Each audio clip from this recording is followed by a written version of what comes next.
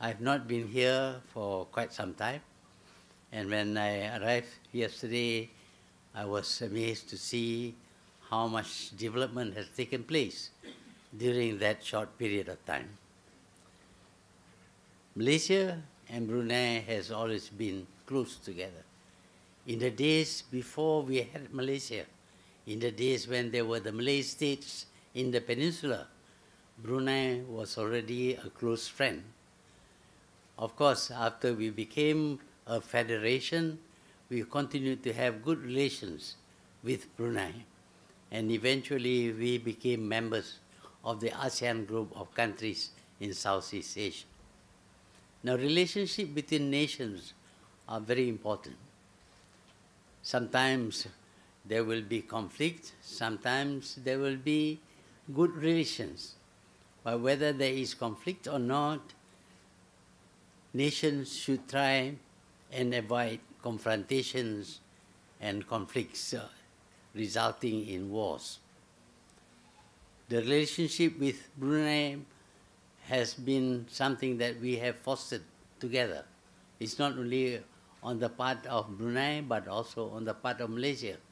There is a desire to be close together, to be friends, and to help each other. This, of course, is partly because we are people of the same race, and we have the same language, and also the same culture, and we are largely Islamic states. The language may differ somewhat when spoken locally. I come from the state of Kedah, and the Kedah dialect is not understood by the Selangor dialect, and also by the Johor people. So when I married somebody from Selangor, we had to adjust to each other. We both speak Malay, but different kinds of Malay. The Kedah Malay is a little bit rough, but Selangor Malay is much more like standard Malay. But that did not get in the way of our being married. So it should be the same with countries like Malaysia and Brunei. I'm quite sure in Brunei you have certain words where we don't understand, and we have certain words that you don't understand, but largely we speak the same language. And of course, when we speak literal Malay, the common Malay that we now use, the language is, it's the same. So that brings us close together. That we are largely Muslims is also another factor. And our culture too resembles each other very much. This morning I had breakfast with His Majesty, and the food served was like the food served in Malaysia, excepting that they miniaturize it. What used to be big kuih in Malaysia becomes a very tiny one. But I'm not unfamiliar with them. So there are so many factors why we should be close to each other, because of so many similarities between us. So all along, Malaysia and Brunei has kept a good relations. There may have been some little differences, but they don't last for very long. Very quickly, we forget about the past and we look into the future, a future in which Malaysia and Brunei will work together. Then there is the ASEAN grouping. Today, ASEAN has got 10 members, but originally there were only 5 until Brunei joined, and then later on all the other countries of Southeast Asia joined to form this entity, this regional organization called ASEAN. Within ASEAN, the fact is that the Malay-speaking people dominated. We speak the same language in Malaysia, of course, in Indonesia, and in Brunei. These 3 countries added together make up about almost half the population of Southeast Asia. we should actually be doing very well, because a big population, even if the people are quite poor, but the numbers contribute towards making a big nation or a big population a good market. Now, market drives trade, and trade, of course, increases wealth. We should be trading with each other without any hindrance. But of course, we have some problems about borders and the like, and these come in the way of much closer trade relations between countries. But between Brunei and Malaysia, there is less separation. In fact, the eastern part of Malaysia, constituting of Sabah and Sarawak, is very close to Brunei, and I think at this moment the benefit, of course, goes to Sabah and Sarawak, because the ringgit is only 1/3 the value of the Brunei dollar, which means that our products are 1/3 as cheap as in Brunei. Of course, the products, goods in Peninsular Malaysia also much cheaper than in Brunei, which cause a lot of tourists to come to Malaysia to spend their money, which will buy more things in Malaysia than in Brunei itself. At one time, of course, one Brunei dollar is the same as one ringgit, but somehow or other the ringgit has depreciated. Today it is 4 ringgit to 1 US dollar. I don't know why it happens, but you know, the market determines the value of the ringgit. If I had my way, I would determine the value of the ringgit as I did in '97. But now I have lost control, and maybe after coming back too, I won't regain that kind of control that I had before. But as far as Brunei is concerned, the policy of this new government of Malaysia will be the same, that we want to continue to be friends of Brunei, to be work together with Brunei. We would like to be participating in any development that is happening in Brunei. And we know that this university itself has had vice chancellors, I think, from Malaysia. So the closeness is there. It is up to us to find ways and means for us to work with each other to our mutual benefit. That is what we look forward to. And this new government of Malaysia will do its utmost in order to strengthen that relationship. Well, relationship between countries will be enhanced by the friendship between the leaders. I would like to claim that I know His Highness, His Royal His Majesty the Sultan quite well, even so far as to claim to be a friend of his. So when we meet and talk, we speak the same language, and we understand each other, and that facilitates the relationship, the strengthening of relationship between Malaysia and Brunei. I look forward to working closely with Brunei. During the short term, I'm going to be Prime Minister of Malaysia, and I am quite sure working together would be productive for both Brunei and for Malaysia, and would enhance the role of Brunei and Malaysia in the ASEAN group of countries. I hope that this will see a very fruitful future for this country, because the international scene is changing very fast, and we need to understand what is happening in the rest of the world, and we have a need to adjust to these new changes that are taking place in the world and in this part of the world. Thank you. My question is, as at the whole, at the national level, how do you go about in making decisions on these priorities? How do you go about in allocating resources such as human resources, investments, education, for example? How do you coordinate it all? How do you prioritize to achieve the common goal of wealth generation, for example? Thank you. How do you prioritize? Well, the first thing is to ask yourself, how much money do you have? You know, we would like to build great things in our countries.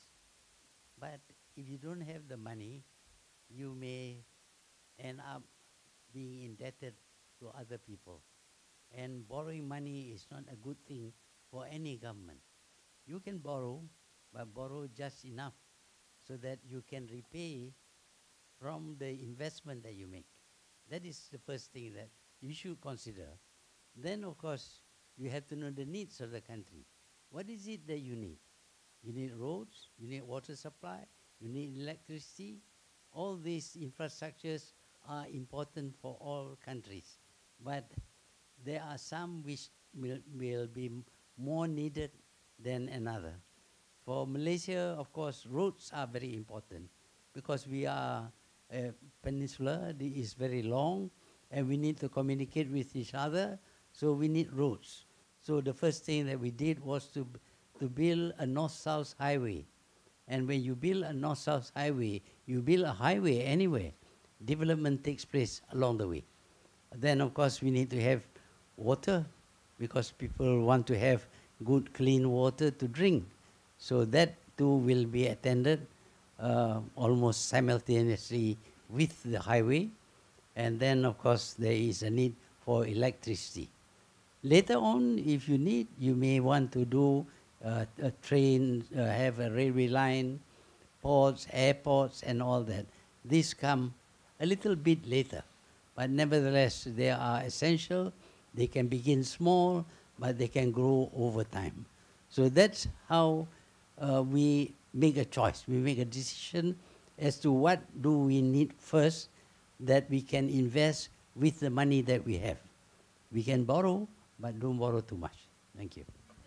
My question is about strategic leadership. Have you found perhaps maybe that your strategic narrative has changed a lot or differed a lot from the last time you were the Prime Minister and now that you're a Prime Minister, albeit, as you've alluded to, temporarily? And has that actually won the hearts of perhaps the Electoral College in Malaysia, you think, anticipate in the near future? Thank you. Well, a leader must think about solving the problem of the country. He has to, well, decide on what plans to use, what strategy to adhere to. But one of the most important things, of course, is get things going. When I became Prime Minister in 1981, everything was in place. The machinery of government was working fine. All I need to do is to decide on what to do with the machinery and the money that we had. So things went on very smoothly. This time it is totally different. We are actually very nearly bankrupt because of the amount of money that we borrowed. And secondly, the machinery of government has been spoiled. It has been turned not into a machinery for the governance of the country. It was turned into a machinery for supporting the previous government in order to win elections. So now we find that first we have to attend to our borrowings, the loans that we have. As you know, if you don't pay your interest, you can be declared bankrupt. So we have to find the money to pay interest and also the principal later on. That is a tough thing because assets have got to be sold in order to get the money, because we are not collecting enough taxes in order to service the loans even. And the new ventures that we went into, or rather the previous government went into, could not yield enough profit to service the loans. That is a big problem for us.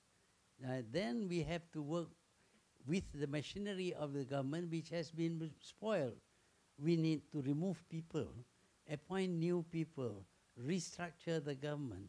So this is taking us a lot of, costing us a lot of time and money. So we are now unable to do the kind of things that we did before to grow the country, to develop the country. Now it is to correct the mistakes of the past.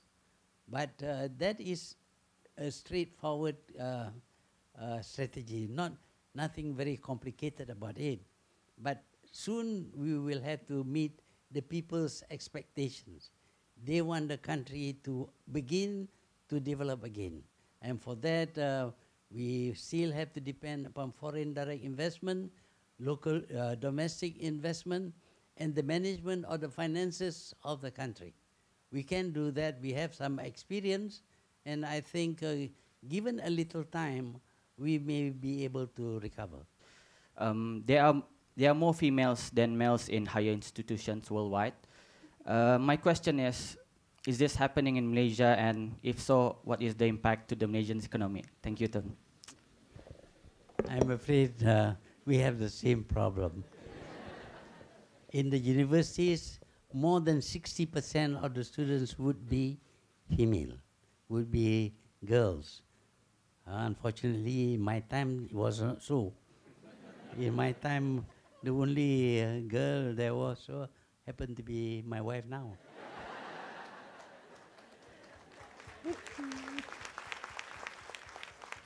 But now the boys have a lot of choice. But why is it so? Why is it that there are not enough boys to study? Somehow or rather they are not motivated. They are playful. They don't want to be serious about their future. I believe that this has something to do with upbringing, because the upbringing of a child is very important in order to point him in the right direction. When you have a society in which both father and mother now work, they don't have enough time for their children. They don't spend quality time with their children to implant in them the values that will make them good character in the future. But somehow or other the girls seem to absorb good values, and they are doing very well.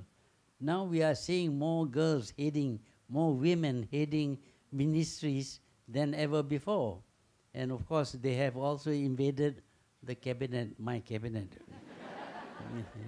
But they are contributing. So the boys had better back up. You see? Of course, now we cannot cane them. That is not allowed. But I think one of the things that we need to do, and we have decided to do this in Malaysia, is that to implant good values in our little children when they were still in the kindergarten. That is the time when they are impressionable.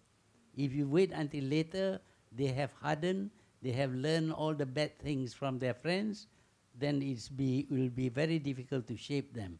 But if we start in the kindergarten and we implant in them good values about hard work, about being diligent, about being trustworthy and all that, then they will grow up, I think, to be more serious about their future, and perhaps they will go to the university. So Malaysia, as other country of ASEAN, actually has already embarked in the what we call the energy transition period. So what would be the approach of your cabinet regarding this energy transition, and what would be, according to you, the measures to take, maybe nationally or at the ASEAN level, to achieve it? Before we just decide that we need water, we build a dam and we get the supply of water. The same thing with electricity. If you have water-based electricity, then you just do the same thing. But today we have to consider the environment. We cannot just place our dams anywhere we like. We have to think of the animals living in the forest. We cannot cut down the trees and all that. So that limits our choice. We have to be more careful about how we dam up rivers and also generate electricity.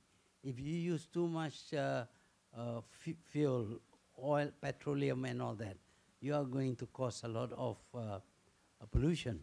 But on the other hand, whatever you use in order to generate power can be reduced in terms of of pollution, and the power can then be used by other, by motor vehicles, for example, where electric-driven cars would emit less noxious gases. So all these factors have got to be taken into consideration now. I believe that Malaysia still has good potential for power generation, but it will not be much from the hydro power because we don't have big rivers. We will have to use cleaner material, and we are also resorting to solar panels. But solar panels require huge areas, so that is a limitation. So in order to provide for the needs of the country, which will grow all the time, we need to be very careful about how we generate power and how we collect water. Malaysia is blessed with a lot of rain, but a lot of rain doesn't mean that you can get water. It is how you catch the rainwater. Perhaps all roofs in the future will have to be catchment areas so that the rainwater is not wasted. Today, Malaysia is not short of electricity, not short of water, but in the future, there will be a problem, especially for the islands. Langkawi Island has been developed as a tourist destination, but Langkawi has not enough water. Water has got to be piped from the mainland. And now we are again reaching the limit. We need to put in more pipes. But fortunately, there's enough water from the mainland to be piped into Langkawi. So in future, all islands will face this problem. But there are now new ways of generating electricity and new ways of deep water wells, for example, which will provide water even for isolated islands.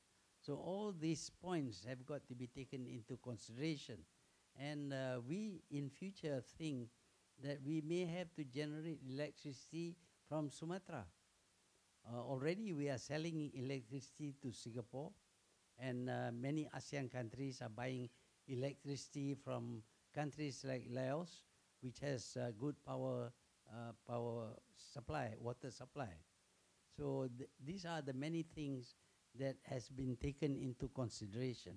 Since Brunei is close to Sabah and Sarawak has got huge hydro potential. So maybe at a stage later, Brunei might be able to source electricity from Sarawak. But I noticed that although Brunei is small, its rivers are big. So maybe from some point or other, we may be able to generate hydroelectric power in Brunei itself. Thank you. My question to Yang Amat Berhormat Tun, what would your advice to the young generation, especially with the current challenges? As you mentioned, more motivation are needed, and also the upbringing values and characters as you find your motivation and your driven factors in facing the current challenges. I was very fortunate because when I was young, there were no TV, no telephone to distract me, no computers to distract me. But today's youth are distracted by the availability of all kinds of entertainment. They like to be entertained. And when they use a computer, it's not because they want to learn something, but rather it is because they can play games. And they can, access news which are not really very useful. The problem that I see among the youth is that this distraction is bad for them. We need to have some control. But of course, we now appreciate freedom very much. We don't try to control anything. We cannot cane children, for example. When I was small, I was caned by my master. But now, of course, you do that, the parents will come for you. So we need to have some distraction for the children so that they are distracted with good things rather than bad things. there are ways of entertaining them at the same time teaching them. So we are at the moment in Malaysia trying to produce books using IT in order that they will see cartoons and the cartoons will tell them what they need to know. But that means they are being entertained and getting knowledge at the same time. In future, I think the internet will be the source of knowledge for most people. And it will be very comprehensive. Almost about everything that you want to know now can be accessed through the internet.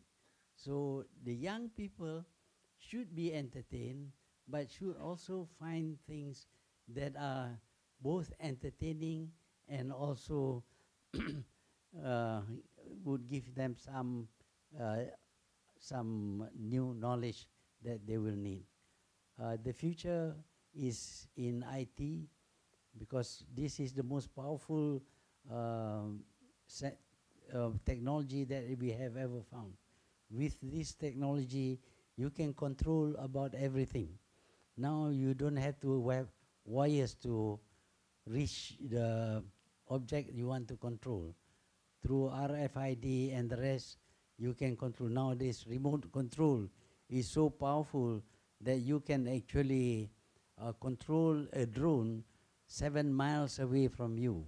So these are things that we must acquire because the drone is both an entertainment. You can play with it, but also you can learn a lot of things from it. Thank you.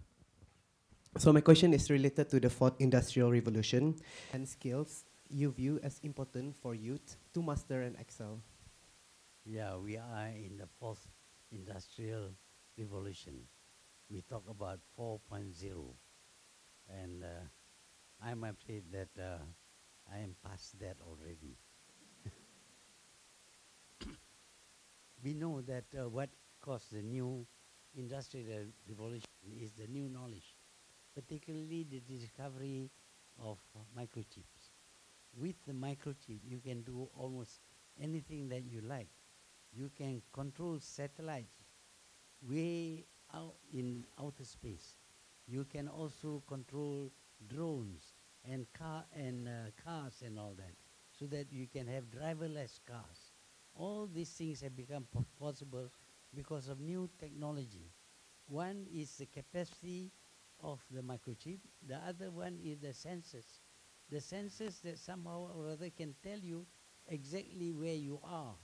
And also, if a car comes near you, the car will sense the next car which is too close, or somebody wants to approach the car. Already the car will scream. That is the level of science that we have reached today. I had never thought that it could be possible. For example, your handphone. Your handphone is both a broadcasting station as well as a receiving station, but it can do much more than the old radios or TV station, the big houses with all the complex machinery and circuits and all that. Now in your pocket you carry a broadcasting station, a whole broadcasting station, and you can talk to somebody in New York at the same time without any relay, without having to call an operator. So every one of us have become very powerful. But the thing is, how do we make full use of this power that we have? You hear people coming up with Google and the other systems, Facebook, etc. These people understand the power and how to make use of the power to improve your way of life. This man in China, for example, Alibaba, his name is not, that's the company's name. He is Jack Ma. I met him recently. He's a fantastic man. He can see what you can use, how you can use this power in order to enrich everybody. Today, you may, in the past, of course, when somebody in the village, produces some small product like from bamboo, or even cook a cake, in the market is confined to that village. At the most, he can reach the next town. But today, your market is actually the whole world. Because when you go online, you can market your product throughout the world. And you don't have to spend so much money on advertising and middlemen. So it is the idea that you have that can empower the power that is given to all of us. So young people must are more able to think of new things. Old people are resistant. That is why you find old people not able to cope with the computer, whereas the young people are forever fiddling with their telephones and doing all kinds of things, sometimes not so good. Okay? So the young people have a great future for them because they understand there is no limit. The old people think there is a limit. When I first bought a tape recorder, I understand that tape recorder is like a gramophone, excepting that you record the sound on the tape. And later on, they gave me a recorder that is very small. And they said, this can record. There's no tape there, nothing at all. There is some microchips there, hearing what you say, recording it, and speaking back to you. It is much more powerful than the old tape recorder. For me, it is almost difficult to think that this small thing can replace that big tape recorder. But in the future, the young people will find that this small thing, which they have accepted, can do wonders, will do more wonders for them. So the thing to do for the young people is to understand IT, understand electronics, understand the power of the microchip, which today controls almost everything that we do. And one of the things that perhaps is something that we are looking into the future is Chinese currency becoming more important than US dollar. China is very active in bilateral and multilateral negotiations on using Chinese yuan as a trade transaction, trade currency. ASEAN as a group is a major trading partner. I would like to know your views about both in terms of ASEAN and specifically Malaysia, if you think that Chinese currency will take over US dollar in the next 5 to 10 years. Thank you. Why do you use the US dollar? That is because at Bretton Woods, they decided that the US dollar is the standard. One US dollar, 1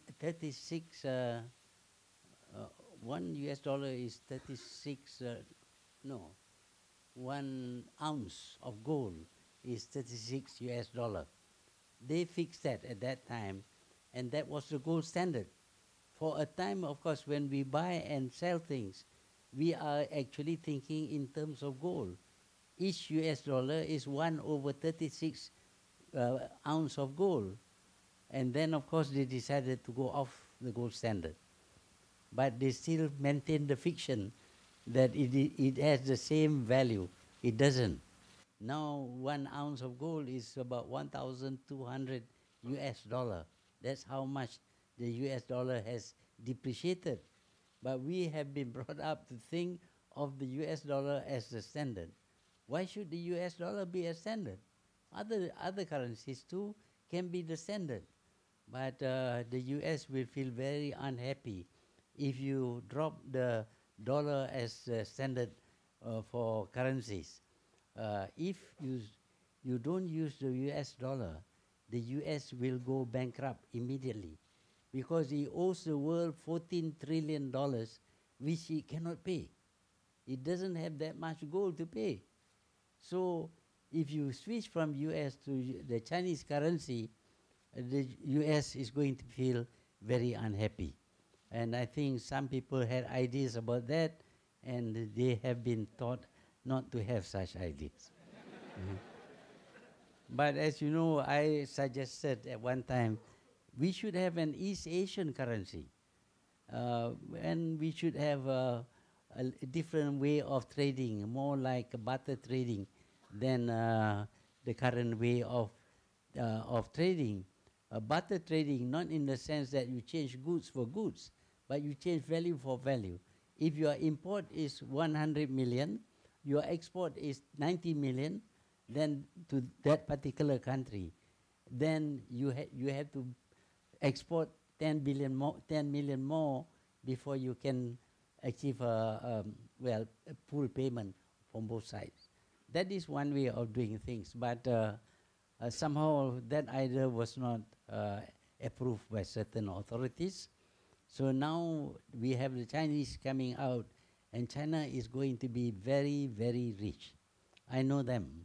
I know the people in Malaysia also. We have 26% Chinese people, and they are very, very diligent, very dynamic. They can build any country very, very quickly as they have built China. So imagine 1.4 billion Chinese, very productive, becoming very, very rich. Why should they use the US dollar? I mean, they are the people with the money, with the property, with the wealth. So one day they may decide that if you want to buy, you have to use the Chinese currency, and you will have no choice. You will have to use Chinese currency. I don't know how long we can resist, but it will come one day. Actually, what are the crucial initiatives that Malaysia has been putting effort in improving the current education system in Malaysia that maybe Brunei can follow, inshallah? Education is, of course, very important. Before, just the ability to read and write constitutes education. So people are taught how to read and to write, but the contents was not very, not really contributing to the career of the person who has acquired this knowledge.